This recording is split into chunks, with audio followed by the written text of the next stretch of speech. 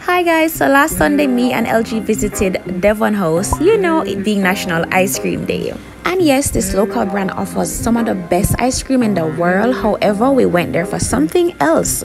So if you've heard or you know about Devon House ice cream, you guys should also know about Devon House Bakery. So the bakery has two shops right beside each other which offer a variety of pastries and freshly made patties. Our experience with their pastries and patties have always been really good. My usual order is a bread pudding and chocolate brownie, and LG is a big fan of their Oreo cheesecake. So if you're traveling to Jamaica and staying in Kingston, definitely check it out.